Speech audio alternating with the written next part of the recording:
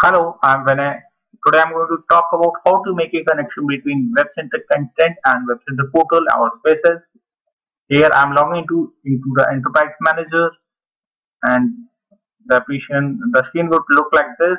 Go to the Webcenter, expand the portal and go to the spaces, right click Webcenter portal, go to the setting, go to the service configuration. Okay. Here we have different services like analytics, content, discussion, workload producer and wordless search and so on. But in this demo, we'll only talk about content repository. So we will select content repository, click on the add button. We will get the name for the connection UCM. Repository type we will select as Oracle Content Server. We can also choose Oracle Portal or File System, but file system normally we will create when we have to make a connection between our local system type. But in this demo, we only talk about content server, so we'll be using this. RIDC socket type should be socket. You can also use SSL, web, and web services as well. Provide the server host name. It may be different for you. Provide server port. It should be default 4444. Authentication method should be identity propagation. If you are making some authentication through external application, use this. Otherwise, use identity propagation. Webcenter content suite should be CS. Provide administrator username. In my case, is WebLogic, and we will leave the other details as default.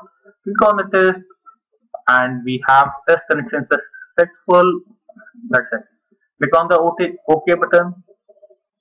Wait for some time. And using this, making the connection through Enterprise Manager.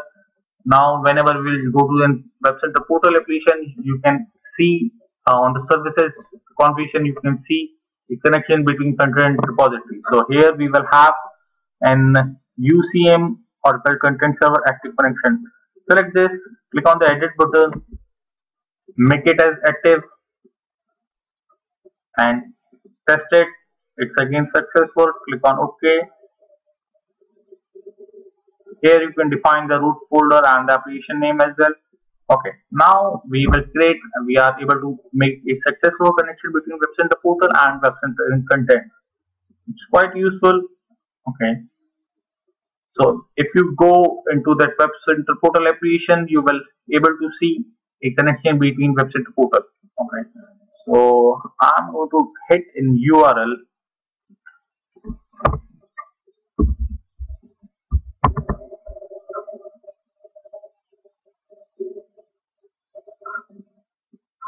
Okay, this is I'm using Webcenter portal 11.1.1.8. I will provide some default credentials.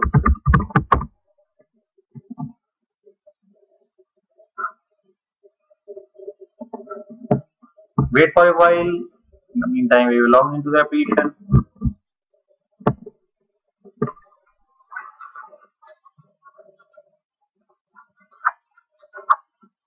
Alright, so we are logging to the Webcenter portal homepage. We will click on the administration here.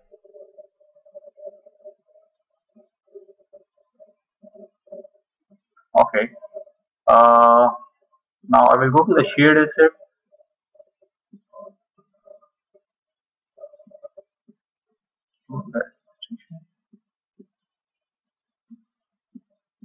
This is the general configuration for the portal.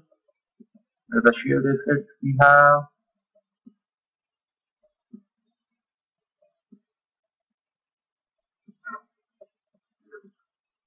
Now we have successfully created a connection between Webcenter portal and Webcenter content. So we can using content presenter or document explorer into that task flow to display the content or maybe the files in the Webcenter portal. That's all. Thank you.